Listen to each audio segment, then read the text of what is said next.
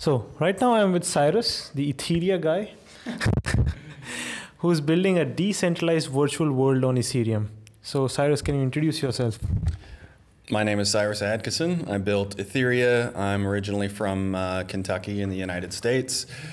I'm just a hacker enthusiast for blockchain technologies and virtual worlds. So what is Etheria? Etheria is a decentralized virtual world. It's a 33 by 33 map of hexagons, 457 of which are purchasable land tiles that can be farmed for blocks, which are like Lego bricks, and then you can place those around, build whatever you want, build a shack, build an animal, build a tree. You can color the bricks and make whatever you want on your tile. Okay. So first, what's the advantage of building a virtual world on Ethereum? Well, it is, the blockchain cannot be censored, it cannot be taken down by government or by malicious actors. It will always be there. And that it really is a powerful thing to think about, that the things I build on my tile will outlive me. That's kind of speaks for itself in terms of importance and power. So essentially, what is the blockchain really storing? It is storing the state of each tile on Ethereum? Right. Well, it's storing the state of the entire map, in a way. It knows the elevation of each tile, whether it's below sea level or whether it's higher, and it goes from beach to grassland to hills to mountains. I thought about making some distinction between those types of lands, but really they're all the same. They just look different in my graphical representation, which, by the way, because the state of the world is stored in the blockchain and the blockchain is open, anybody can build their own graphical interpretation of the world. I just happened to build my own so that people could see it. What was the question? So what is this? What is the blockchain really storing? Okay, it's storing what blocks you have. And when I say blocks, I mean bricks, like Lego bricks. It's storing which blocks you have. There are, I believe, 20 different types, maybe 18. So there's like the column that's 8 high. There's the beam that's 8 across. There's the stair step. So there's 18 of those. So each brick is what type of tile it is, the X, Y, and Z of the key hex. So for the column, for instance, the key hex is the bottom one, and then there's 7 on top of that. And then what color that block is. So it's really only 5 bytes of data per block. Mm-hmm. And then as you place your blocks, the contract determines the rest of the occupation. So there's only 5 bytes in that one key hex for the column, the 8 high column, and then the contract knows that the other 7 on top of it are also occupied. Right, so it doesn't have to store as much data. It figures that out as it goes. What's the difference between a tile and a block? A tile is, imagine the map, and you got water, and you got land. Those are tiles. Mm-hmm. Blocks are the Lego bricks that you place on top of the tiles.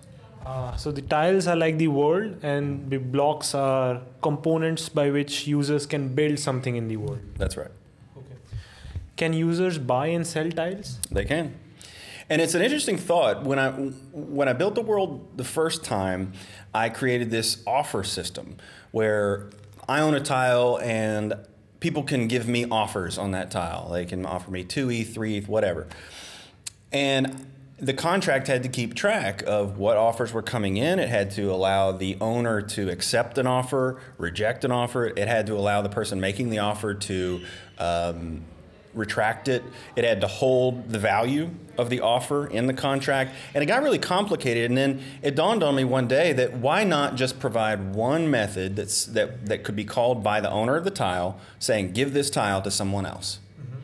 And then outside of Etheria, there could be a smart contract, some trustless contract that would allow that transaction to happen. So I just moved all that logic outside, and it became way easier, way simpler to program. Yeah, that's like modular design, right? Like, so you have the contract which only stores the owner of each tile, mm-hmm. and then how the owner will be determined can be determined outside in our other contracts. Right. Mm-hmm. Okay, so my fundamental question is, why does a tile have value when Etheria can be forked infinitely? Well, it's a network effect. If you fork Etheria and no one else is using it, how much fun is that? If the original Etheria has all 457 tiles sold, which it does not, go to ethereaworld.com or etheria.world to get them, then that's more fun because you get to see what people are building next to you, and yeah, it becomes a living world rather than just a fork that's some software that nobody uses. Okay. And who can create new tiles? I mean, can you create new land or new sea? Etheria is static. I can superimpose other Etheria contracts on top of it and ask the user base to use this new contract. And they probably would, because all I have to do is change the address in the how-to page and people would probably just do it. But the previous versions of Etheria will always continue to live on, and they can choose to work in those worlds if they want to. Now, to answer your question, can more land be created? Yes, I could redraw the map in future versions of Etheria, but I've decided that if I do that, which is really a question, I don't know if I will, that the ownership should never be diluted. If I create 4 times the number of tiles, I think the current owners should get 4 times as many tiles. Mm-hmm. Because I don't want to dilute them. I see them as investors in the early state of the game. Okay. I will never create new unowned land. And so you decided like the power to create new land currently rests completely with you. Do you think that this would be distributed, like you could have a token or something and the owners of token could decide whether new land should be created or not? Well, in the new versions of Etheria that I created, I carried over ownership. So if you owned a tile in version 1.0, you own that tile in version 1.1. But like I said, it's up to the users whether they want to stick with the old Etheria or move to a new superimposed version that I created. Because they all live on forever. I can't take them down. Nobody can take them down. They're just going to be on the blockchain forever. So it's really up to the community whether they want to follow my superimpositions. Heck, somebody else, you could create your own superimposition of Etheria if you could get users to use it. More power to you. And do you suppose that the future versions of Etheria will all be on the Ethereum blockchain, or will you use some other system to store the data and the Ethereum blockchain only to have hashes or state roots of Etheria? Ethereum is really revolutionary, and I found it very easy to use. The people who built Ethereum are just amazing. But a virtual world contains a lot of information. If technologies come along, maybe attached to Ethereum, maybe aside from Ethereum, but I don't see that happening, that could hold more data, then I could. I was pretty limited in what I could do with Etheria when I built it. But if there were technologies that could hold more data and maybe faster block times or things like that, I would be interested in that. But I don't see that happening. I mean, I think the Ethereum people are at the cutting edge of what is possible. Yeah, I didn't mean the question to go in the direction of an alternative blockchain that competes with Ethereum, but rather like there are many projects that are thinking of using IPFS as a data store, right, and then hashing all the data into a Merkle root, and that goes into Ethereum. Mm-hmm. And so you have 2 systems, one for handling big data and one for handling just the consensus on the data that you need. Mm-hmm. So do you think a future architecture would be like that? Well, the storage of data is a limiting factor, but really it's the processing of that data that became the more critical limiting factor. And IPFS doesn't solve that problem. So for instance, as you place blocks on your tile in Etheria, each subsequent block that you place has to check the previous blocks.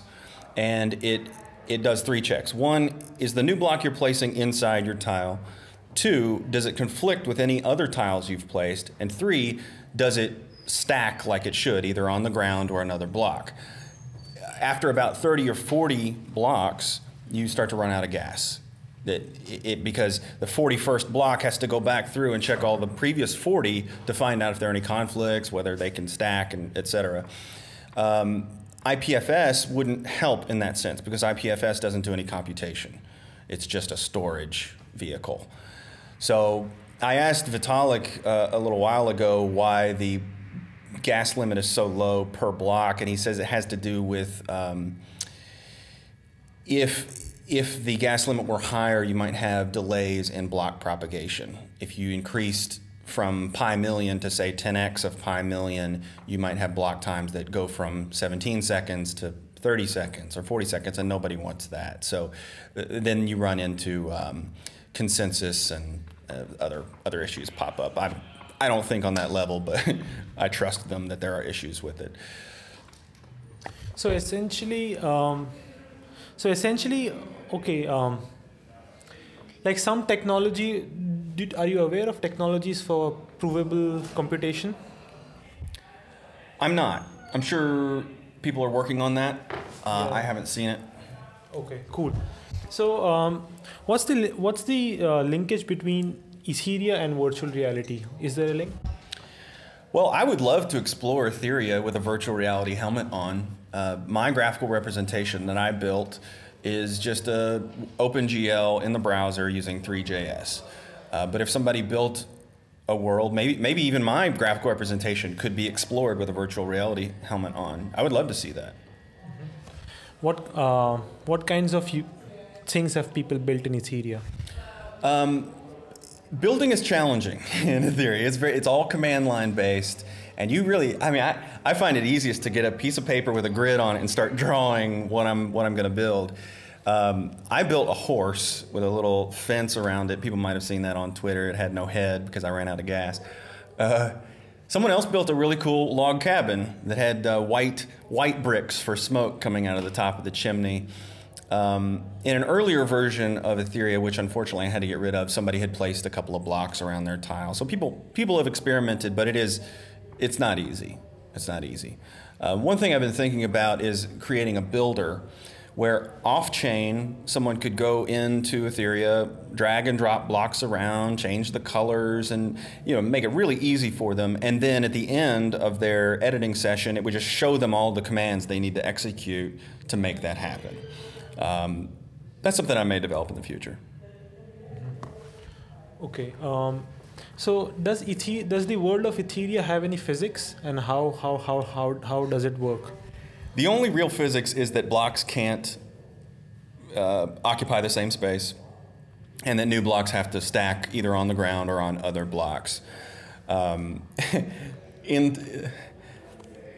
don't know if I should admit this, but later on in development, I realized that what you could do is place a block, place another one on top of it, and then just remove the one underneath. And the second block would float in midair. And I thought about how to fix that, and it's kind of a hard computational problem, because what if you have a column, a beam, and another column, and then you take this column away? Well, this beam is still okay because it's resting on this column. Doing that kind of computation inside the Ethereum blockchain would be difficult, cost more gas, and I just decided to leave it as it was. So if people want to build floating structures, then that's on them. So in theory, like Etheria could have physics, but physics would need a lot of computation, which needs a lot of gas, and that makes it impractical. That's right, for the most part. For the most part. So what features are you thinking of adding next?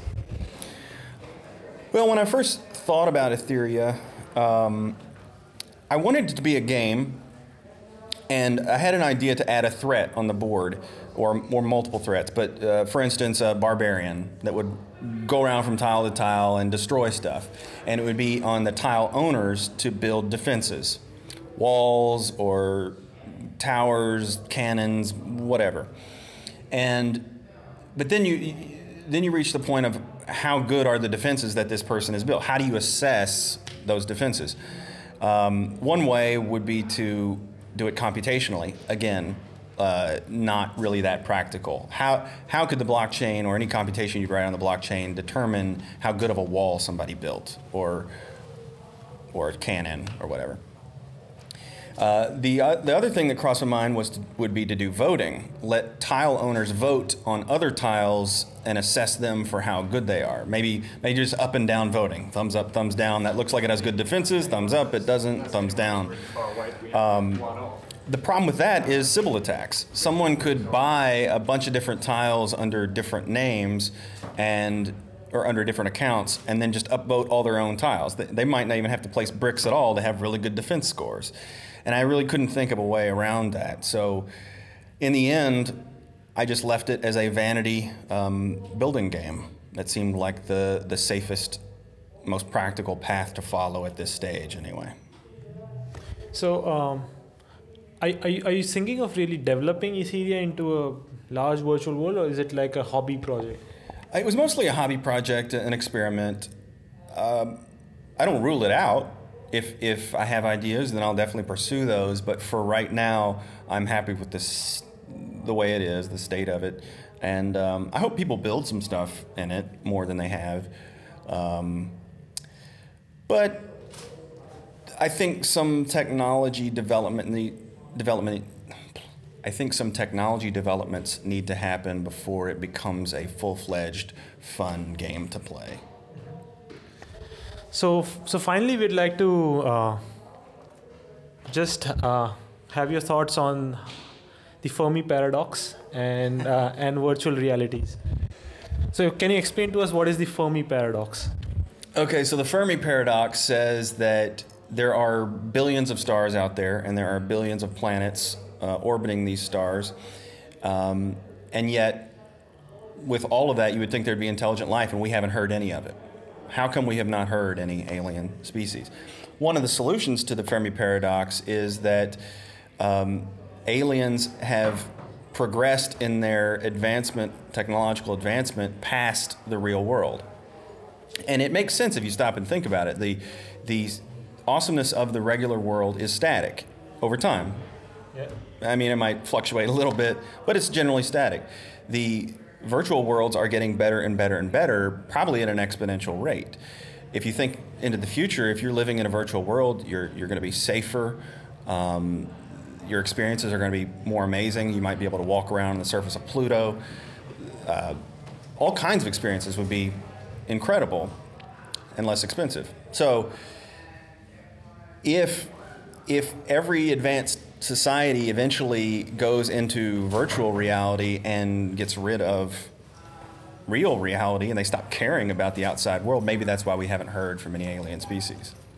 Yeah, I mean it's like we build cities, and cities are so nice that we don't really care about the jungle anymore. Even that's right. Even though we used to live in the jungle, maybe right. The aliens are living in their own city, which is a virtual city, and they don't care about the real universe anymore. I mean, virtual worlds are very powerful. I'm a recovering World of Warcraft addict, and I can tell you